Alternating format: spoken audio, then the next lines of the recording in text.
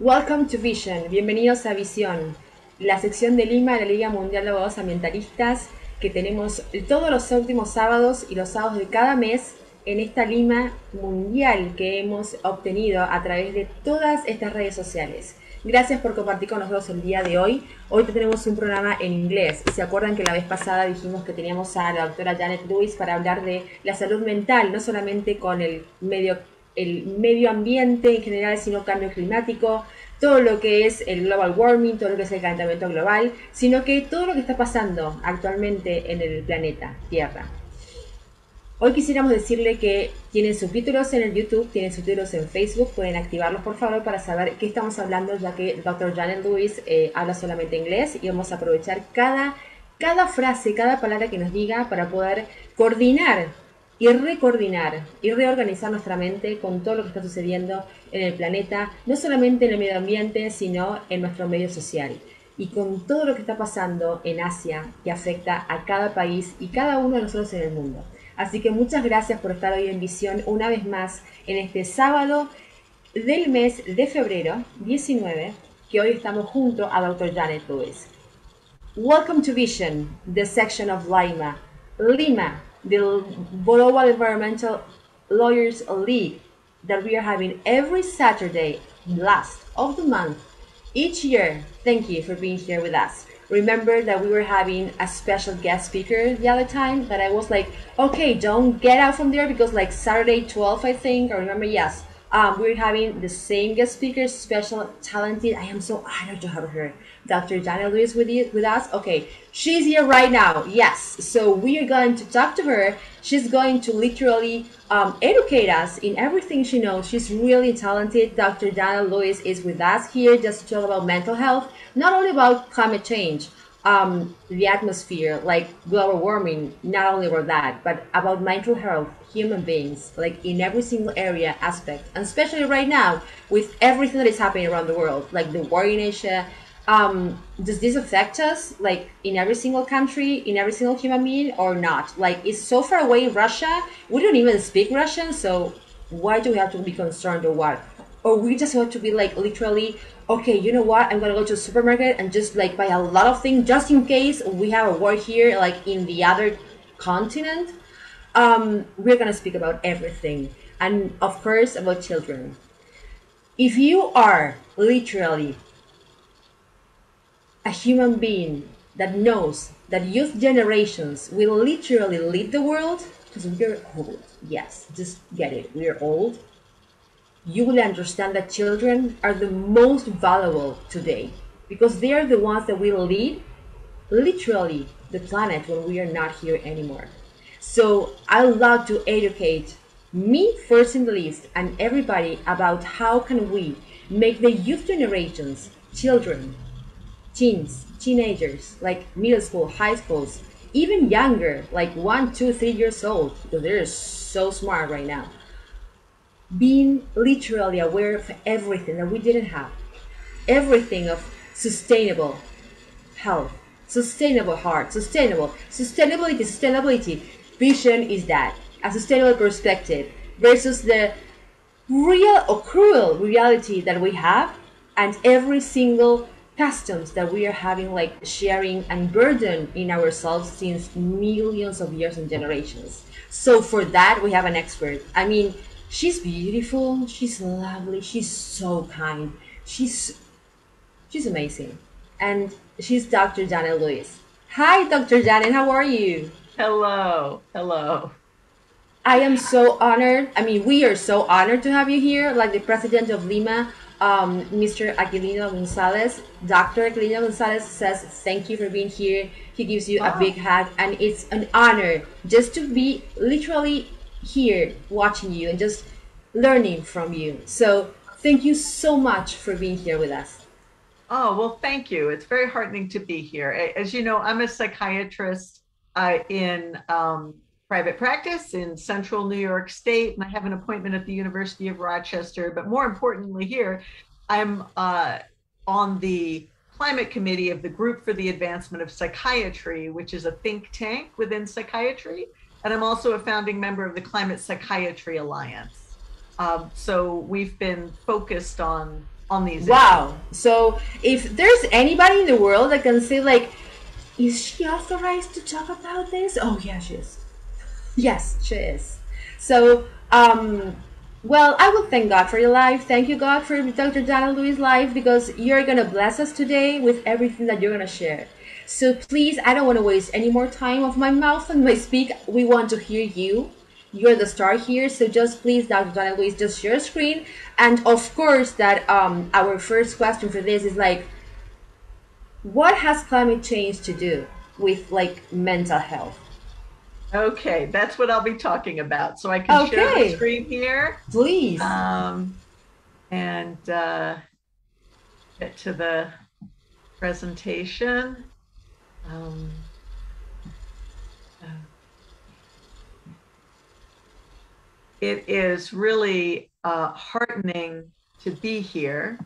Um, let's see, I'm trying to get to the proper view of this for myself. Here we go. Um, it's so good to know that there are people around the world who are caring about climate change and engaged, and that we're all in this together. Carrie Gard invited me here today after she came across a children's book called CocoS Fire, and she told me it was what we really need right now. It's a good book for children, but the parents reading it are also finding it therapeutic. We've definitely been getting that feedback. I don't make any money from this book. Most of the proceeds go to funding climate mental health research. So I'll be talking about mental health and climate change and the things we all need psychologically in dealing with climate change and the things that children in particular need. Many of us are also thinking about what's going on in Eastern Europe and in other places in the world. And many of the psychological skills applicable to climate change are also applicable to our other crises. To write the children's book, CocoS Fire, the think tank of psychiatrists I mentioned worked with environmental scientists. The book was workshopped with children and parents and school teachers and child psychologists. It's based upon the results of a literature review of how best to speak with children about climate change. It's aimed for children ages 6 to 9 and is for parents and teachers to be able to read with children. Coco's a little squirrel who hears about climate change and she's anxious about it. And the story is how her father squirrel helps her, and Coco's then able to connect with the thriving community of scientists and activists working on the problem. And she also finds out how to work locally herself. And in the course of the story, a scary fire in her belly turns into an inspiring, cooler blue looking fire friend. And for those who can see the slides here, Coco is holding hands with her fire friend while looking at a big friendly earth. I trust all those who are listeners of this show know what climate change is. As you know, that climate change means our climate has been destabilized largely from greenhouse gas emissions from human activities. The mental health effects of climate change are getting more widely appreciated now. There are both direct and indirect mental health effects of climate change. There are direct effects of our increasing frequency and intensity of disasters, storms, flooding from sea level rise, droughts, wildfires, heat waves. And this graphic is from the Eco America report, which does a good job detailing mental health effects. We know disasters have these profound direct mental health effects. There's direct trauma. Often the rates of PTSD, post-traumatic stress disorder, following disasters can be as high as 30%. And there are also higher rates of depression, anxiety, substance abuse, and domestic violence following disasters. There's damage to social or community infrastructure following disasters, such as food systems and medical services, and this causes additional stress. Evacuation from disaster zones is known to reduce psychological risk, but still there are high rates of acute stress in evacuees. And where we have trauma, we can also have what gets called the transgenerational transmission of trauma, where children are affected by their parents themselves having been traumatized, even at times when parents are doing their best to be available to the children. And another big concern is that one's vulnerability to disaster and one's ability to cope with a disaster are affected by the extent of one's social and material resources. So this is a way that climate change gets called a threat multiplier. Those who are already disadvantaged can become further disadvantaged because of the disasters caused by climate change. And then there's the whole host of ways climate change can cause distress more indirectly. Just in thinking about our physical reality, there are threats to anything anyone might care about beyond some ultimate spiritual concerns. There is disorientation and grief over our changing world. Solastalgia, which is a kind of nostalgia you can have while still at home because the environment has changed and doesn't offer the same solace. There's a loss of previously imagined legacies. When you think about it, we tend to think that the world is going to go on beyond us, that the things we do will go on beyond us in a world that looks somewhat like this world. But now there's a great deal of uncertainty about what the world's going to look like. There's empathy for current and future suffering of people and of other species. People and other species are suffering right now as a result of climate impacts, and that is going to continue, probably to increase. There's worries for children and grandchildren, including worries for potential children and grandchildren. Many people are now wrestling with whether they should have children out of concern for what the world will be, that their children will have. And for some people also out of concern for the carbon footprint that another child will create. And in addition to the direct trauma caused by disasters, there can be demoralization from repeated disasters and from climate-related displacements, forced migrations because of climate effects. Those are all the stresses associated with our physical reality. Then there are also a lot of stresses associated with our social reality. This also brings forms of distress. There's cognitive dissonance as we're all embedded in social and cultural systems that involve things we know to be destructive, like fossil fuel use and animal agriculture. Cows put out methane both ends. So this is a real contribution to climate change.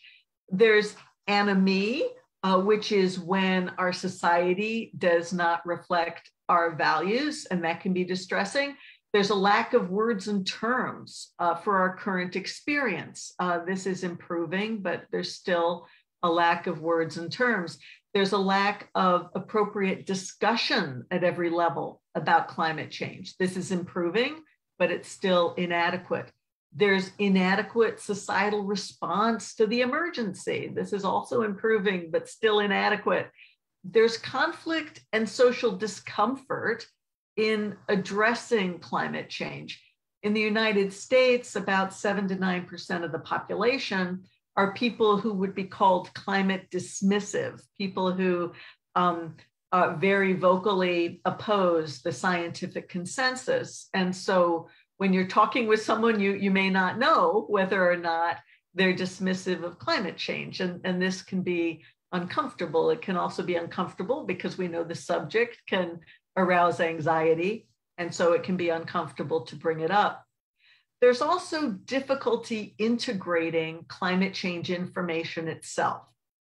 This has been demonstrated in psychological research. People often tend to keep climate change sort of in one portion of their mind, and it's not well integrated into the rest of their thinking.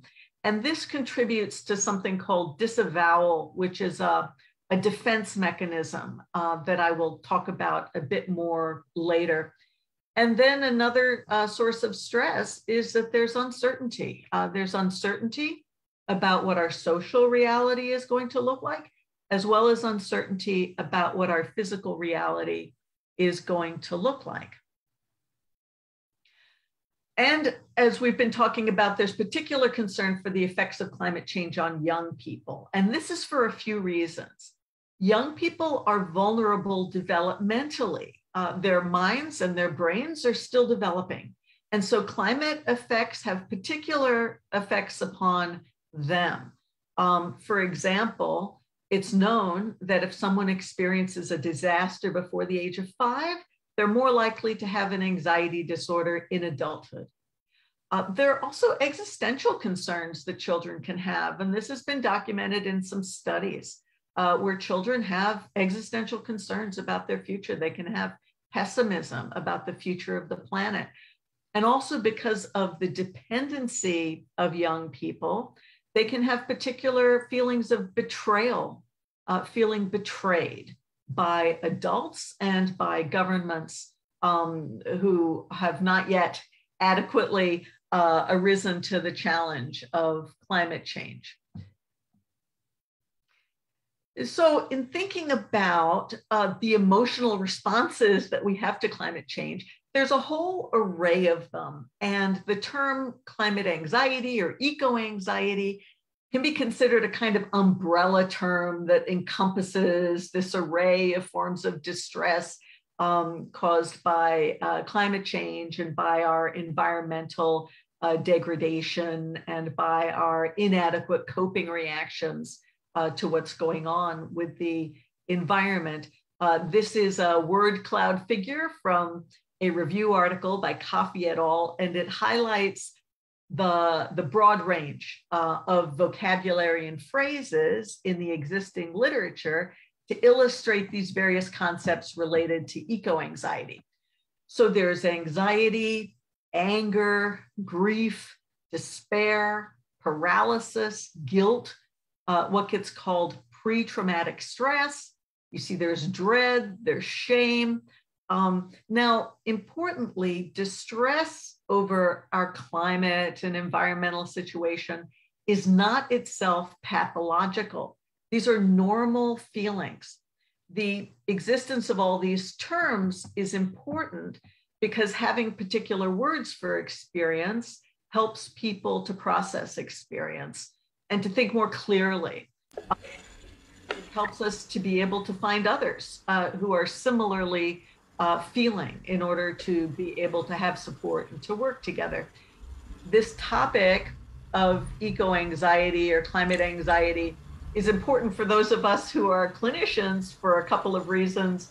We want to be able to help with individual suffering, but also from a public health point of view, eco-anxiety is important because anxiety can interfere with effective psychological adaptation. And effective psychological adaptation to climate change is what is needed for us individually and collectively. Dr. Janet, can I ask you something? Ahead. Yeah, go ahead. I saw like a lot of words, like one is like interrelated with the other one. And I saw one that says psychoteratic. What is that? Oh, okay.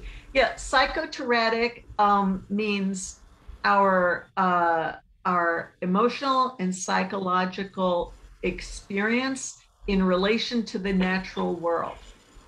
Wow. It has to do with how we experience our relationship with the natural world.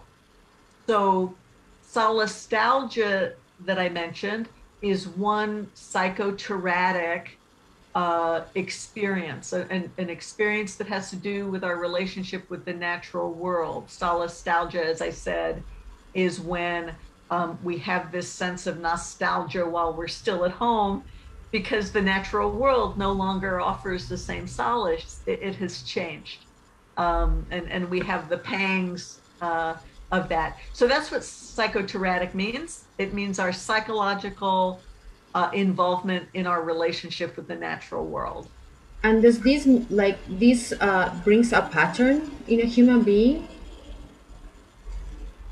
I'm not quite sure what you're asking. Yeah, can this bring like literally from one word we're getting like a ladder of a lot of words, just getting to like a pathological therapy all the There time? are there are a lot of responses having to do with our relationship to the natural world. Our Wow. relationship to the natural world is a real relationship. No, it's a real relationship, like a relationship with a parent or a spouse or a child.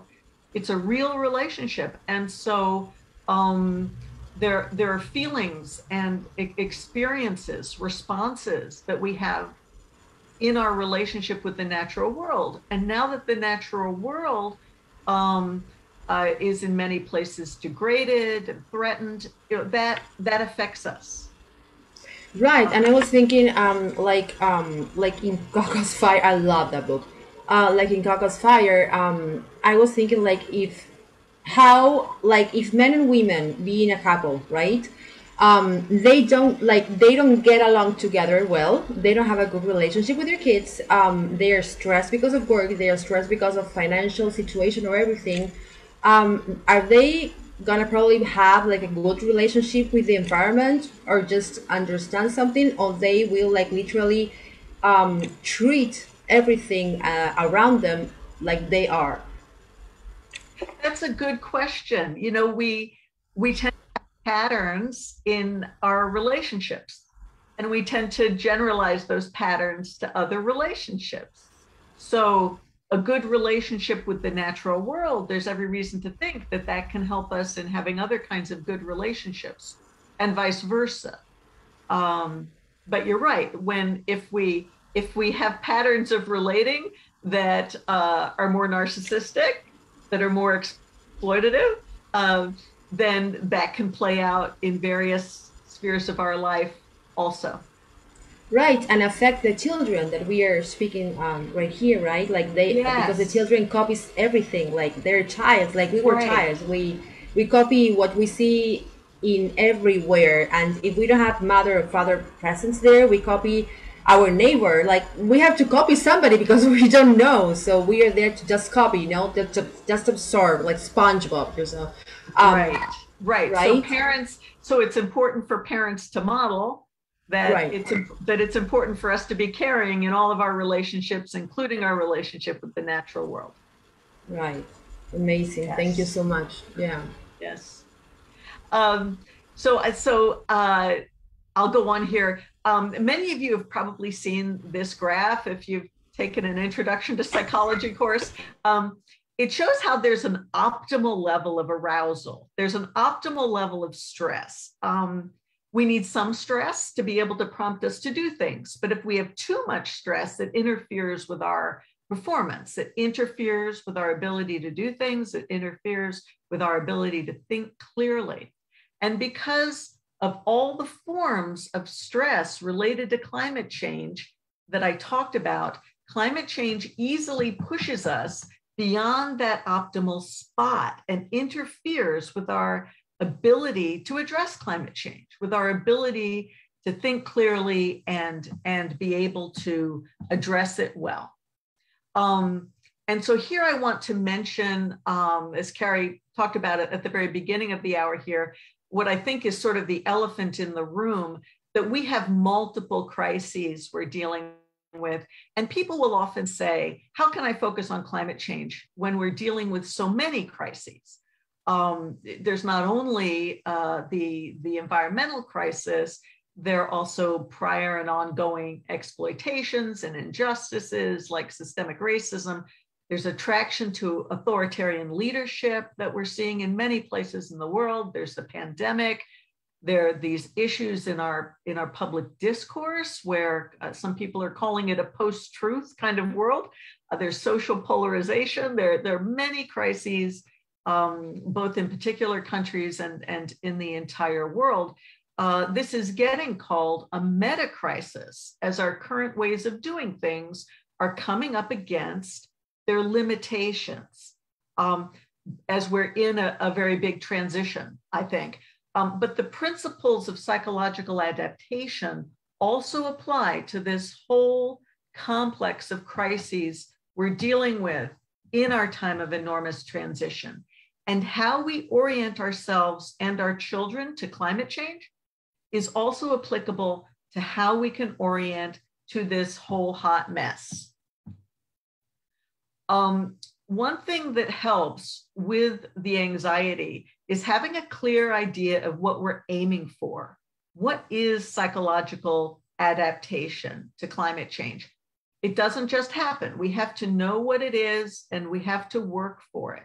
Psychological adaptation is turning towards climate change rather than away from it, in a way that's engaged, in a way that allows for positive affect, positive feelings, and a sense of well-being, and in a way that creates the mental space to think clearly about what to do, being able to assess and reassess our goals and the pathways to those goals. This is psychological adaptation, and this ability undergirds all other forms of adaptation to climate change. If we can't give this to ourselves and our children, then we won't be able to do all the other kinds of mitigation and adaptation activities that are necessary. So how do we do it? There are many healthy ways that we're able to bear what can be difficult to bear. Psychologically, we call these forms of containment. Now, in order to access them, sometimes we first have to ground ourselves doing things that can help to lower our level of activation, like breathing exercises or walking outside or praying, other kinds of spiritual practices. In the CocoS Fire book, the father squirrel leads Coco in a breathing exercise when Coco's anxious. But then there are a variety of means of containment for dealing with eco-anxiety. Containment, as I said, is all about how do we bear what's difficult to bear. And there are ways to do this that are adaptive, that are not the maladaptive solution of indefinitely not thinking about climate change. Every one of these means of containment, in one way or another, allows us to get to a bigger space, to identify with something larger. So there's relational containment, which involves working within supportive relationships with other people.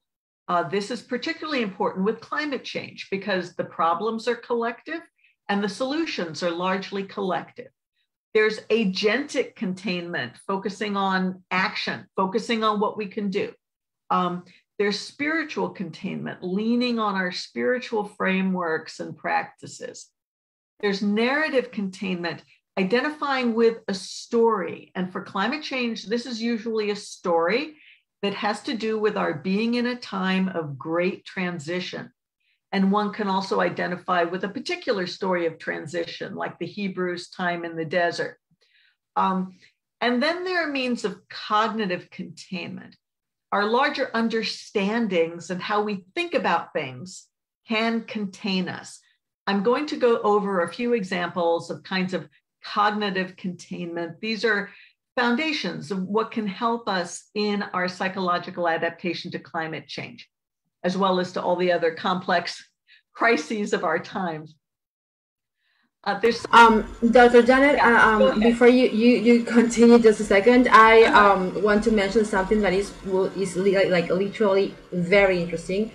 The Hebrews in the desert, you know, I can not imagine how literally God has so much patience, like literally, you know, like they were literally in the desert without food, without anything, and they had to adapt for something that they never just figure out in their mind, you know. And I just figure out how God, and this is some interesting question that I want to ask you. If we don't know that there's a creator in the world, right? If we don't have that pattern of relationship or awareness that there's a God, a creator, naming as you want to name it, but there's someone else that didn't had to be created. It's out-existent, it's like omnipotent. I did not create myself, so this God for me is literally God.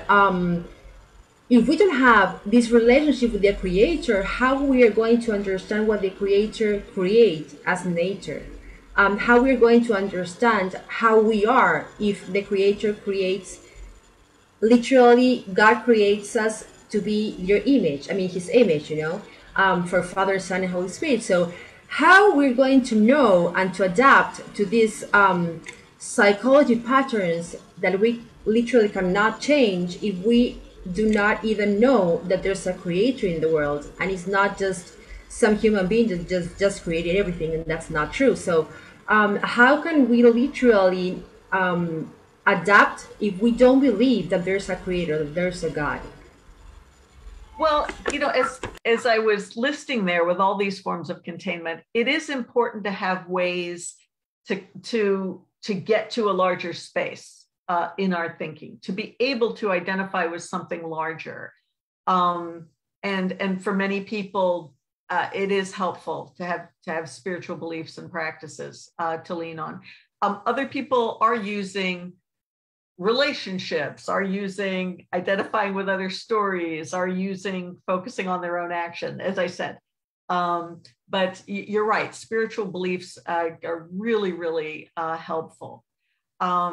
So here, talking about cognitive forms of containment, there's something called positive reappraisals or reframing, which can be helpful. And this involves accepting reality, but also being able to kind of turn our thinking inside out in a way that can elicit positive feelings and a sense of well-being.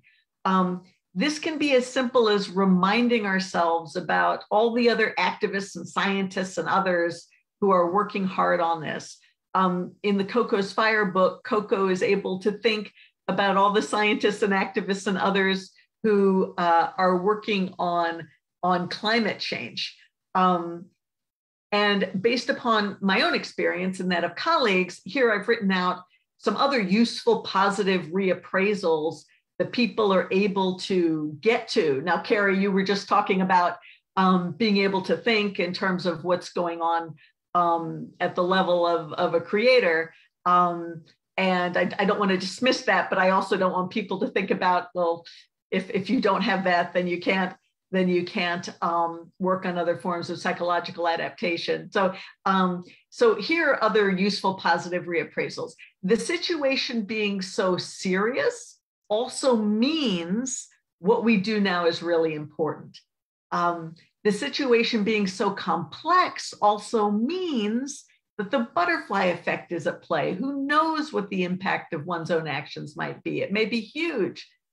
That no one person can figure things out means we're being thrown into ways of thinking and behaving that are actually more mature. We have to work with others to figure things out and create change. We have to accept uncertainty. Our being forced to grow up in this way is a positive thing. So you can see all these ways of thinking are ways of kind of turning our thinking inside out that allow us to generate positive feelings in order to be with what's difficult and to be inspired. Another kind of thinking that can be cognitively containing is knowing about complex systems. The climate system is a complex system. The geological processes involved are enormously complex, and now they're completely intertwined with human systems, human cultures, and human psychology. In complex systems, things are complexly interrelated. There are feedback loops. Often things behave non-linearly, which means sometimes a lot of input makes no difference, but sometimes a very small input makes a huge difference. And this is the butterfly effect that I mentioned earlier. Another hopeful feature of complex systems is emergence, which is also called self-organization. Emergence refers to how complex systems are able to reach new patterns of organization that work. In biologic systems, this is called evolution, but it happens in social systems and other complex systems also. And I suppose religiously, we would call it grace. So it's important for us to be able to appreciate what goes on with that defense mechanism I mentioned, disavowal, because this can help us understand our social situation. Disavowal is where we are able to both know and not know something at the same time. And it's stressful for us now socially. We look around at other people and ourselves and we say, wait a minute, no one is behaving in concert with what we know. It can be dismaying and confusing and frustrating. And it's important to understand that it's also normal. This is the way the human mind works. We don't completely wake up all at once when we're dealing with difficult information.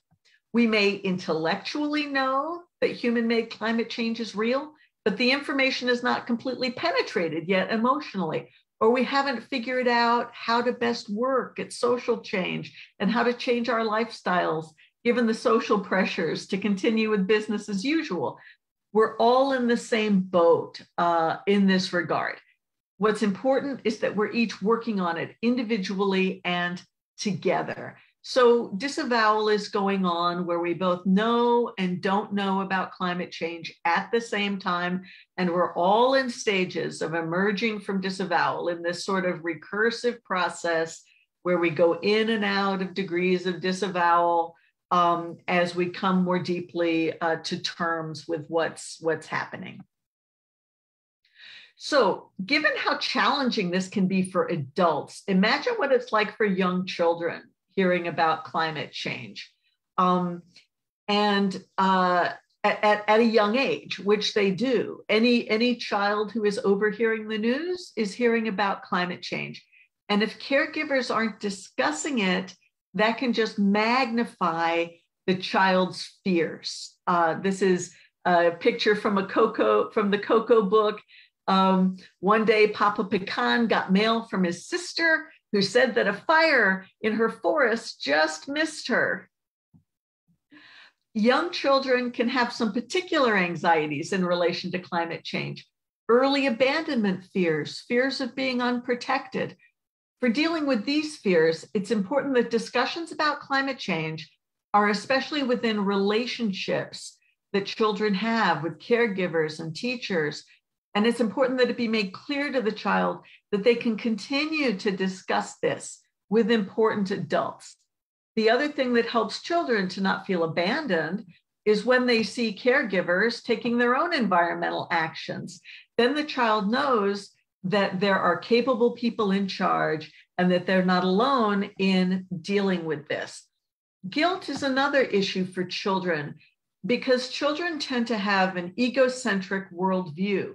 Young children tend to feel more responsible than they are. Even if they're not discussing it, young children may be having an exaggerated sense that they have to solve the problem themselves or that they've done something bad and that's why this is happening. So broadening responsibility to the whole community in how we talk about climate change and in how we talk to children is important. Talking about it as a community problem and letting them see responsive actions by a whole community is important. Fear of nature can be another fear, and it's important that we help children to feel connected to nature. Fear of being powerless can be a fear for both children and adults, feeling powerless in the face of something as big as climate change. We can help with this by teaching children about reasonable hope and helping them to maintain what's called reasonable hope. Reasonable hope is based on setting goals and identifying pathways to those goals and revising goals and pathways as you go, as conditions change.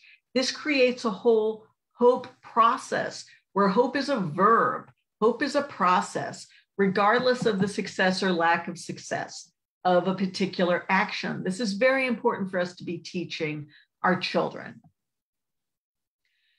I mentioned that for the writing of CocoS Fire, we reviewed the literature about how to talk with children about climate change. And we distilled down this process to 6 steps of a climate talk. Having a climate talk with children is kind of like having a sex talk with children. It's something that parents have to be comfortable doing. They have to learn how to do it. And we think this book is a good way to do it. So the 6 steps are introducing the topic of climate change by finding out what the child already knows, explaining the science of climate change, it simply but completely. In the book, Coco's father takes her to meet this owl scientist who uses the age-appropriate metaphor of the earth getting covered by too many blankets from the burning of oil, explaining that that affects the weather. Then describing the problem with hope, but without sugarcoating the ramifications. And in the CocoS Fire book, it's not sugarcoated. The owl scientist says, this changes the weather. It changes a lot, getting stormy and cold or dry and quite hot.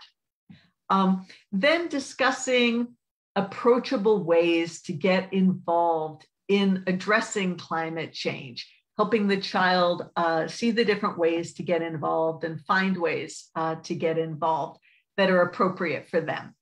And then opening the discussion up for future conversations. As I said, it's important that children be able to continue discussing this with parents and teachers. And it's never a one and done process discussing climate change. And then it's also important to inspire an appreciation for nature in children. I want to show you here in conclusion, this is from the CocoS Fire book. And by the way, as I think I said, I make no money from this book. Most of the profits go to climate mental health research. The book's available on Amazon, Amazon.com. It's in English now, but we're hoping to have a Spanish language version. Children need to be encouraged, I said, in an appreciation of nature. And this is the last page of the book where it says, at home in Pine Park, the sun slowly set. What a beautiful place to love and protect. And Coco now knew how to change her scared fire from a flame causing worry to a friend who inspires. Children are already being exposed to information about climate change. So it's important that we're speaking to them about it. Otherwise, they get the message, subtly or not so subtly, that it can't be talked about or that it's too hard to think about. And children need to be helped to be psychological adapters. The job of the parent is to create an anchor, a center, a place where openness thrives so the child can discuss their feelings and thoughts. It's the job of the parent to be with and listen to the child who's becoming aware of their concerns and to notice them. The parent should keep in mind that they need to be able to convey that difficult is not the same thing as bad, that we can be engaged in dealing with difficult things.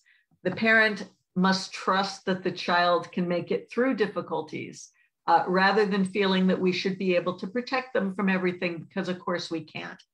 And the parent can invite learning and courage and wisdom in children.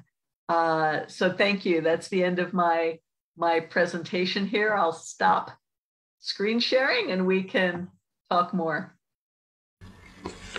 Thank you, Dr. Janet. I mean, the book is amazing, CocoS Fire, remember.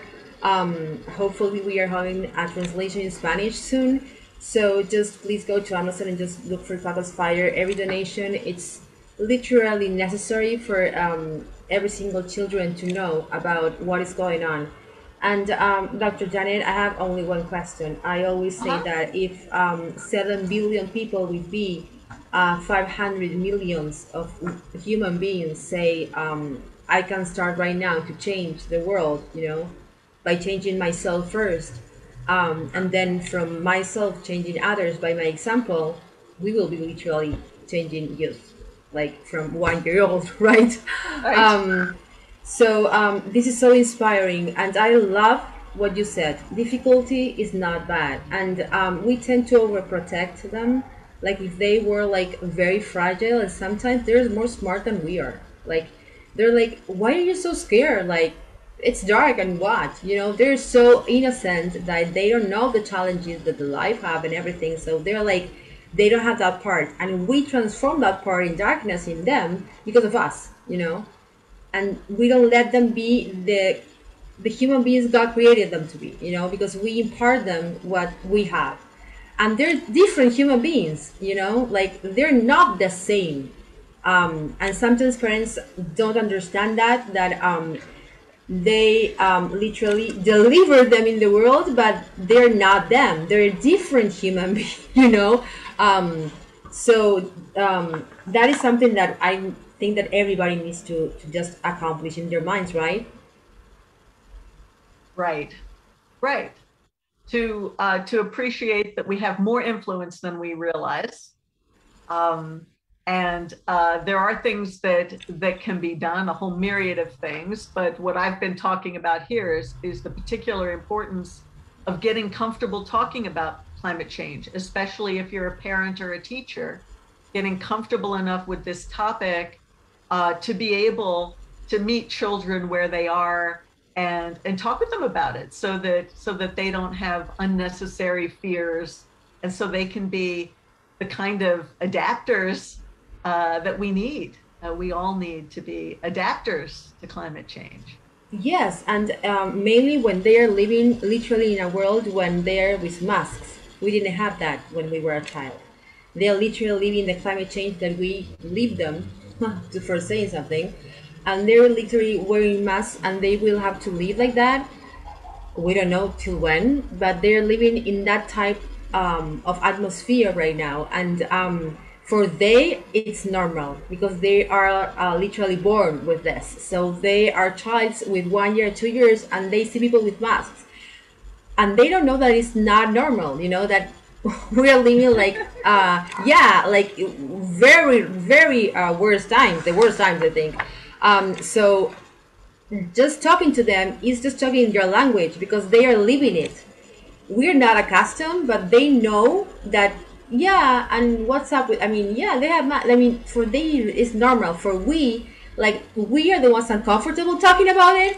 Right, So you know, yeah. right. I mean, And they are living this world. oftentimes, Yeah. yes, oftentimes our own feelings of grief or guilt interfere with our really being able to be with our children and thinking about their actual lives. Even with things perhaps becoming much more difficult, our children are going to be able to call upon a kind of grit that perhaps we didn't have to have, and that may be a beautiful thing.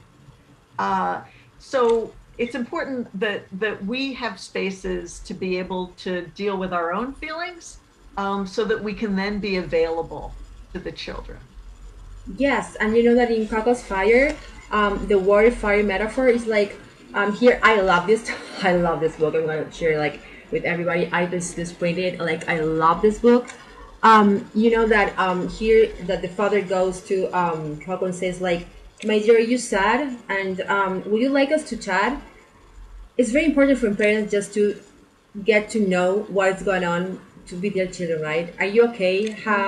What do you feel? Are you sad? Are you happy? Are you worried? Are you scared? And Kako says like, I'm scared. You know, like he has that confidence with the parent to say, I'm scared, and something feels wrong. That is literally essential, right? Right, right. Creating those spaces where the parent can be open to what may be going on with the child.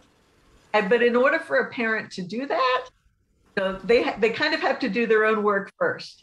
Like I said, the climate talk is a bit like the sex talk. The parent has to be prepared to be able to say, okay, I can talk about this. And the parent has to be prepared to say, okay, I can talk about climate. Of course, I can talk about climate. of course, I know that there are things to be hopeful about, and that we can be engaged in working on it, and I can instill that in my child. Yes, and also I was thinking like inspiring hope. Unless we are with masks, unless the atmosphere, the climate, not change, but the climate, the war is like literally scary for everybody. Um, just know that there's always hope. Like the last thing that we need to like literally get down from our to-do list is just do not get down the hope. You know, like there's always hope. There's always light. So um, if parents just get that to their children, they will learn that um, everything will be okay, you know. And it's not being like positive or something, it's the truth. We cannot live in a world thinking that this is going to get worse and worse and worse, or we're going to have light. Like it doesn't work like that, you know. So I think that that's very important what you told us, that parents have to prepare themselves, and not only knowing about climate change and what this involves like scientifically and everything that involves like for human beings, but just literally psychologically, right? If they are scared, how can I not transform this scared feeling that I have to my child in some inspiring one? Although I am still scared, just not give them the scary feeling that I have, right? Right. And a lot of parents find this book helpful. I think if a parent reads through this book, it can help them to feel like, oh, okay, I can talk about this. I see what the necessary attitude is to be able to be with this material. Right, right, and they can feel comfortable also just copying if they don't want how, or yeah, just copying. I mean, it's really so beautiful, and just Yes. copying them and saying, okay, don't worry, I'm here right now with you, and it's gonna be okay. And that sense of confidence and feeling for the child will bring his identity and confidence also, because Yes. like And most of the there, insecurities that we have, it's because our parents were like, hey, right. hey, no, no, you cannot do it, like, and just leave the child alone. Like, you know, just let him be. Yeah, I think it is like addressing climate anxiety, like with this CocoS fire, through a children's book, is literally educating adults, you know, Yes. just to be more aware of how they can be an influence and 100% influence in their children, and from the world, right? Yes. Mhm. And at the back of the book, there are resources for parents. There are tips, other tips about how to talk with children about climate change, and information about where to get more information about The talking with children about climate. Yes, in the bibliography, right? And at the back of the book, yes. Yeah, And yeah, and yeah. throughout the book, there are little acorns Mm-hmm. in places that indicate that the parent can go to the back of the book and find even more information if they want. Right. Even they have the information about science. You know, Mhm. they can literally educate themselves to know like what is climate change, why it affects us everybody, and why we're having like this discussion of 1.5 to 2 and everything. Um, Also future conversations. I mean, it's so amazing. This, I congratulations. Like, thank you for doing this. Like, thank you so Oh, much for, yes, thank you for doing this. I mean, it's so important to have such a sweet book that we can all relate. We can all everybody in the world can relate to the book. Like I love Coco. it Like is a sweet book. It's yes, beautifully it is. illustrated. It's beautifully illustrated. It's simple, but also but it's also factual and straightforward. Uh, Yes, and how did you get with the name Coco? Why Coco? I want to I know that. don't know how we came up with Oh it. my god. I think we just all thought it was a cute name. Yes, it is. I love it. Like Coco, you know, like yeah, it's really amazing. Um, And squirrels are really cute. yes, Um, they are. Yes, they and are. and squirrels are almost everywhere. I think most people can relate to squirrels. Yes, you're like literally you're like just waiting for the bus, and there's a squirrel like just wanting to, you know, and you're like, hey, how are you? And you know, like Coco's there just eating, you know, like what's up, how are you? Like they're so sweet. Yeah. It's so beautiful what this inspires, and just knowing that we can be better every single day, and they can live in a world that they will address, they will lead, because they are the future generation. As I said before, we're all here. We are here to just lead them, yeah, to this new Well, world, right? yes, we're old, but it's very important that we not abdicate our positions here. Young people need mentors. Yes, they do. Young people need their parents and their teachers to be there, to be stepping up, to be leading the way. One thing that a lot of young people can be resentful about now is when older people say, "Oh, thank goodness you give me help. You know, good luck." That's it's not okay for us to be doing that. We have to be involved to be models for them about how to be involved. And if they don't have a mentor, I mean, if their parents are not present because they work or whatever, and they don't have education or whatever, how can a child be mentored, or how can he find a mentor? Like, it's easy for them just to find a mentor in somebody that is not from his family. Sure, sure. If people in the family aren't that engaged or aren't interested, the child can find a teacher, you know, the child can find someone else in their community who is environmentally active, or even some other person they can talk to about their concerns. It doesn't, if the parents aren't available, it doesn't have to be the parents, but boy, it sure helps if parents can get comfortable with this themselves and be available to talk to their children about it. Right, right. Yes, totally. Being involved, I think it's everything, right? Like being involved, being aware, just it's everything interrelated. I got that picture that you had from the world in every single word, and it's incredible how many emotions we have, how many feelings we have, like one within the other one, and that's like literally a bowl of emotions. It's that bowl we transfer the children if we don't educate ourselves and we don't know what we're doing, you know. So Right. yeah, that is like hugely important. So difficult is not So, bad. Yeah. right. And parents and teachers need to have their own spaces to be able to talk about their own feelings so that they don't avoid talking with their children about it. You know, so they need to have parents and children, parents and teachers also need to have friends and colleagues that they can talk to about these things, to have space for their own feelings so they don't burden their children with their feelings. Right. Dr. Janet, it was a pleasure. Like, it was a pleasure to just listen to you, just to learn from you, just to know how much we don't know, how much we are ignorant in some aspect that we think we do, but we don't. It's a pleasure to have an expert like you in this amazing book of CocoS Fire with us here, presenting the book, and just letting people know that they have resources, that these donations is just to help. These donations is not to be luxury about anything, just to be grateful and just help and bless others. And that is one of the things that I love about this comedy and about everything that you're doing, Dr. Janet, with all the people around you. So congratulations. Thank you so much for your service and for everything that you're doing. Thank you so much for just leading others to do blessings to others, you know, to just be just, be good. And that is Oh, something that I want to be thankful about. So thank you and all the comedy and all the people around you for just doing this for us. And I want to everybody, please, Dr. Janet, say where they can find the book. There's going to be a Spanish translation soon also. And please give any email you want to say, everything you want to say, just share with the audience, please.